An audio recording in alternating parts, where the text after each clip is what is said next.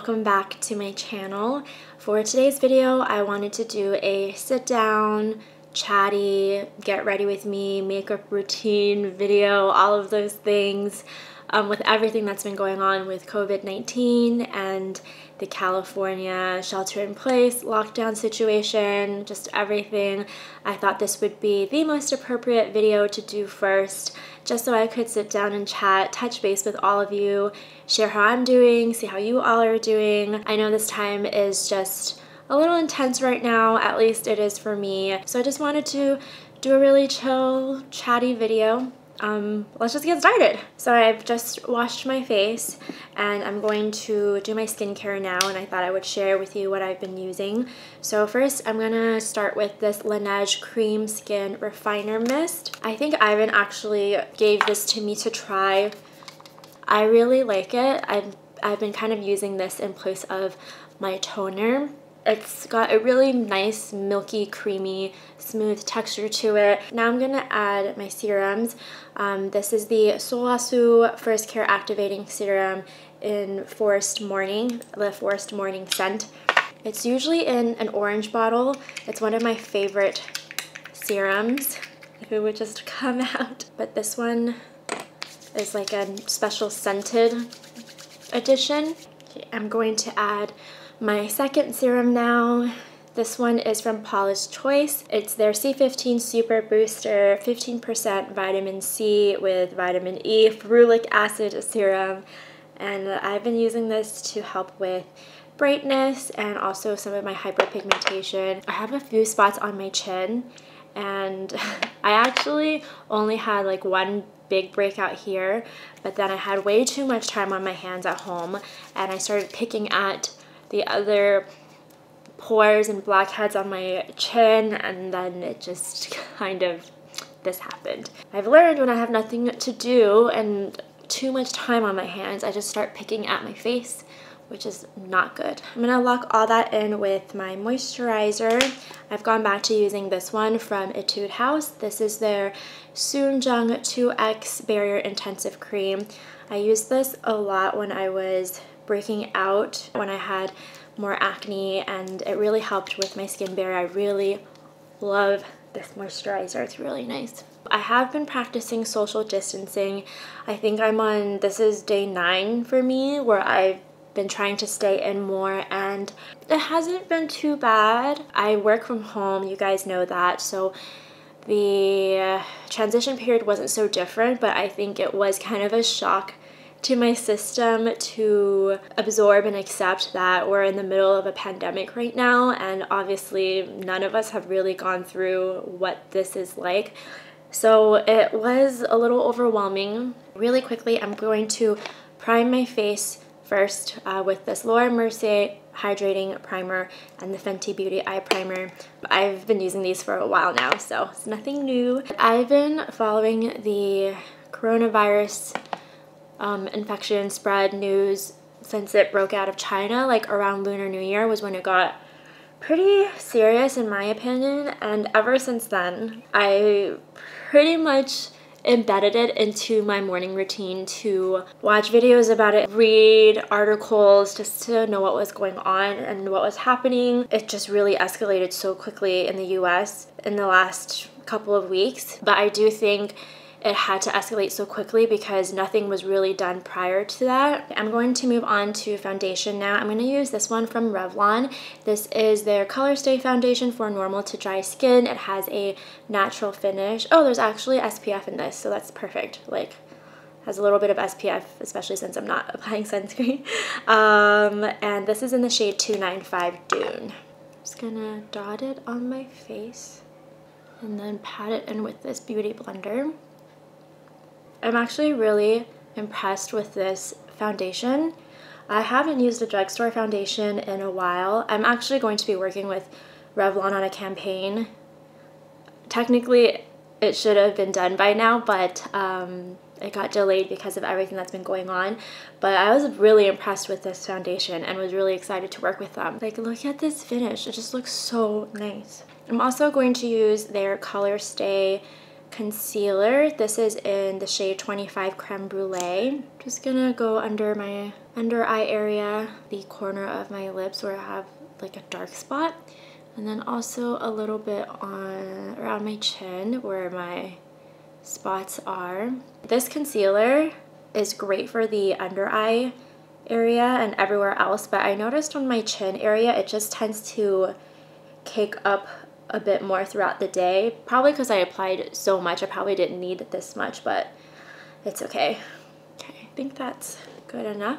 I'm going to move on to my brows now. So I've been doing my brows a little bit differently, where I'll put a little bit of clear brow gel on first.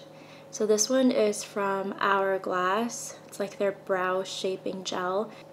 And then I'll just go back to using my Anastasia Dip Brow. Usually I would just outline the shape first and then fill in, but now I'm trying to do more natural upward looking strokes throughout the entire brow. It's just a little bit more natural looking than what I usually do. I still switch off between the two different techniques, I guess you could call it.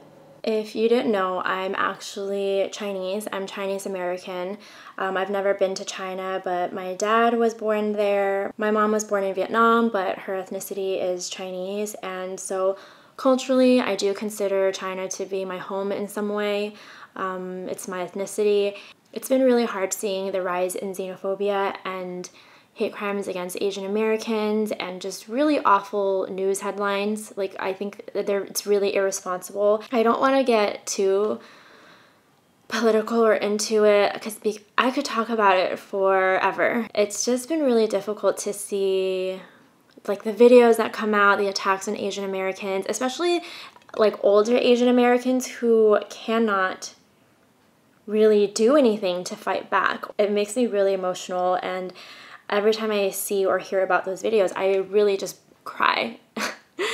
And that's kind of what my week has been like. And of course, I would want to know rather than not know, but overall, I would rather that this just didn't happen. I also talked about in my Instagram post, like, I am worried about my family, but I think a lot about what they taught me growing up, and that's how to be resilient through life and doing what you have to survive. My grandparents collected soda cans and glass bottles from the neighborhood, from trash bins, and they would bring it to the recycling center and give that money to my uncle and my aunts. And even now, like back at home, we have a giant bin just for aluminum cans and glass bottles and stuff so that they can have it and have that extra money. That kind of resilience that I'm so proud to have learned from them and gained from them, and that's what makes me so proud to be a Chinese American. I do feel like people who have these racist thoughts and beliefs and are acting on it, I just feel like it was always kind of there. Like that racism was just inherently there but maybe buried, and now that there's somewhat a reason that coronavirus originated in Wuhan, China, that's a reason for them to act on these thoughts and beliefs now. I don't know if that makes anyone feel any better or worse, but it is kind of what I believe. The people who aren't racist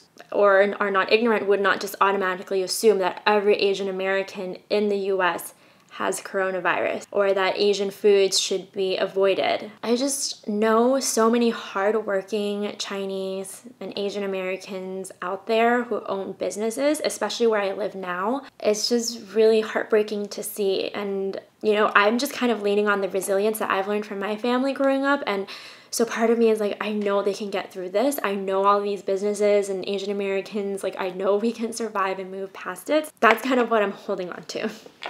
But it is really hurtful. Okay, I'm gonna move on to my eyes now because that took me a really long time to do my brows. I'm going to take this Fenty No. 1 palette. I'm just going to take this neutral, creamy, beige shade, whatever you wanna call it, and just apply that all over my eyes as the base. Okay, now I'm going to take my Natasha Denona palette. You guys know I love this palette. I'm gonna use these two shades first. So this one all over the lid, and then this one on top of it to create some shadow and depth and whatever. I'm gonna be showing you this look that I've been wearing at home this past week. I think if you've followed me for a while, you know that I've definitely struggled. I think like a lot of Asian Americans struggled growing up looking different from what you see in the media, and I really didn't really accept or grow into my Chinese culture and identity.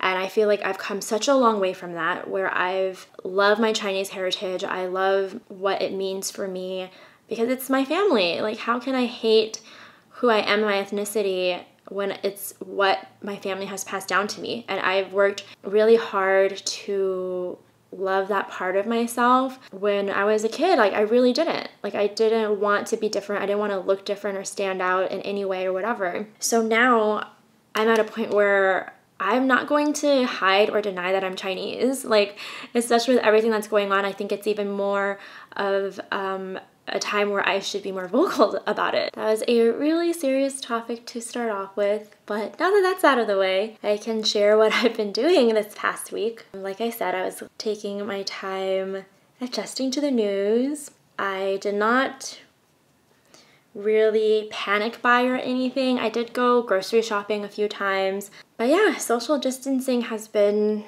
not too bad. I've been working out more. I've been doing Chloe Ting's like 2-week ab challenge, and I just have like 2 or 3 more days left before I meet that 2-week mark. But I've actually moved on to doing the Alexis Ren ab workouts and her like butt lower body workouts. Those are intense. I've been really enjoying them. Like, I love feeling that I'm moving my body, getting more exercise in. I actually wanted to start doing Pilates because my best friend, she started doing Pilates and she really liked it. So I was looking into classes here. I'm taking the darker brown color now and applying it all over. I feel like I should come closer. I don't know why the light keeps changing. I'm really sorry if that's happening. The camera's just really sensitive. But yeah, I called the Pilates gym that was nearby that I wanted to go to, but by that time they had canceled their classes because their other patrons were worried because we're located in a heavily Chinese populated area, and so they canceled their classes. I thought that was a little bit racist, but whatever, it happened. I also just joined TikTok. I've been trying to learn some dances, so if you want to see me attempt these dances very poorly, you can follow me on TikTok. My handle is the same as my Instagram, at HeySandyLynn. Yeah, I was not about TikTok for a while because I was like, another platform? I don't know if I have the time. It looks like it's a lot of time, and it is, but it's actually been really fun trying to learn these dances. That has been kind of a nice distraction from everything that's been going on, just going through TikTok and looking at what people are posting. I think now more than ever, humor has been playing a really big part in keeping me sane. I've always been a big fan of satire and irony. What else have I been doing? Obviously, I've been cooking more. I was thinking of doing more cooking videos. It's been really hard to figure out what to film because I just didn't know what was appropriate to film during this time. And I want to film more so that you guys have things to watch. Do you guys still want to see makeup videos when you're staying home more often? Let me know, like, if there's something that you want to see, like a type of video, just let me know in the comments. Now I'm using this brush. I wanted to use the taupe color on the under eye to smoke it out, but there's leftover red, so we're just gonna go with it. So what I've been using for the red is the Makeup Forever Aqua XL color paint, and this is in M72. So I'll just squeeze a little bit out onto this brush, and I just add that to the outer corner on top, like right here. Then I'll take another brush to blend it out. And the reason I'm using the color paint instead of a red shadow is because I really like the color paints. They're really pigmented and they're like a creamy, they're like a paint. It's like much more creamier than shadows.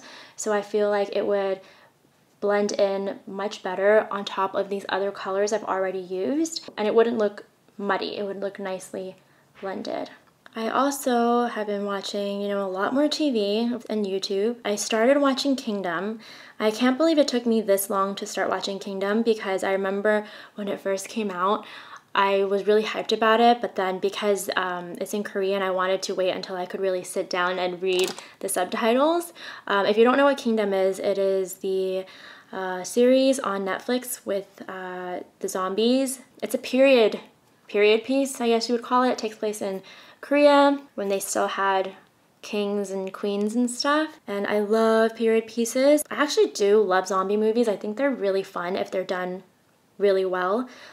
So it's been really good watching that. I just started season 2 and I highly recommend it. I really like it. It's a fun watch. What have you guys been up to? What have you been doing to occupy your time? How are you guys spending your time at home if you're working from home? If you're not working from home, and you have to go to work, I just want to say thank you so much, because our communities would be in such chaos right now if it wasn't for you. And the reason I'm social distancing is because I do feel like everyone has a social responsibility to do what's right for the community and not just for themselves. And I do think that people who are being super reckless during this time, I think it is really selfish. I'm sure it sucks when like you're being responsible and you're seeing others not being responsible, but you can't let that deter you from not doing your own civic duty, and that's kind of my take on it. So now I'm just going to apply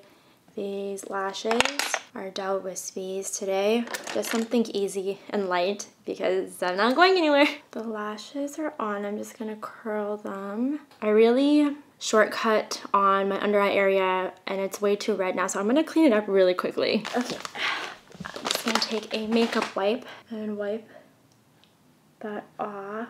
Now I'm going to use the Marc Jacobs highliner, and this is in Fine Wine. This is what I initially did with the look, but I got lazy because I didn't bring it out here, but that was a mistake. I need 2 hands for this. So I'm just gonna use this to line the waterline really close to it. Now I'm going to use this brush to soften up that line a bit. Okay, I like this a bit more. It's like more concentrated and not as dragged down. I don't know if you can tell the difference, but I prefer this. Okay, next I'm going to contour. So I've been using the Fenty Beauty matchsticks. This is in amber. It's more of a cool tone, and I like taking their foundation 110 brush, just going over it like this, and then pushing it into my cheekbone area, and then the sides of my face also. I didn't bring my nose contour brush, so I'm gonna try and use my fingers. Not bad. Yeah, that's okay. It doesn't need to be perfect, it's fine. For blush, I've been using this one from Kaja. It is their Cheeky Blush Stamp, and this is in Koi. I feel like this is a pretty neutral pink. It actually comes with this heart stamp, which I don't really like. I find it to be a bit hard to use. So what I really like doing actually is taking a sponge. This is the Fenty one. Taking the bottom part of it and putting it into the product here. It's like one sponge and another sponge, and then just pressing it into my cheeks, and it gives out this really pretty natural looking glow and blush, and I really love it. Like, I love this application. I used to use the blush stamp, put it directly on my skin, and then use my fingers to blend out, but I didn't like that. Like, it just comes out so nice with the sponge. I hope they just improve the sponge that they have on here. Like, I love the heart concept, it's cute, but I just don't like the applicator. Like, this looks so nice, you know? For highlighter, I just grabbed the first one in my drawer, and it's this one from Burberry. I've had this for a while now. This is their rose gold highlighter. It's really pretty. It gives off a really nice highlight. I'm gonna take this fan brush to apply it down the nose, right there, and then also the tops of my cheekbones. And then for lip color, I'm gonna take 2 lip liners from Laura Mercier. This one is called Rosewood, and I mixed these 2 the other day, and I really liked how it turned out. So it's a light pink shade. It's really cute. It's a really pretty pink, but I don't think it goes as well with this eye look, so I'm gonna go over it with Plumberry to mix the 2 together, because I also think this is a bit too dark. I love using the lip pencil as a lip color because I feel like it just lasts for so long. The consistency is just so tacky, but I want this look to have a bit of a gloss lip, so I'm just going to take this clear one from M Cosmetics and put that on the back of my hand and use my finger to apply that just a little bit in the center. I think I saw Jessica Alba do this in her Vogue Get Ready With Me. She just did it in the center, so it would just be a little bit glossy. I don't know if it was her or someone else. And that's it. This is the final look. I hope you liked getting ready with me. I also wanted to talk about my Sundays series. I know I haven't posted a video under that series in a while. That one is a little bit hard for me. It's really hard for me to share all of my thoughts in a concise way because they are just a bunch of jumbled thoughts that somehow tie together in the end.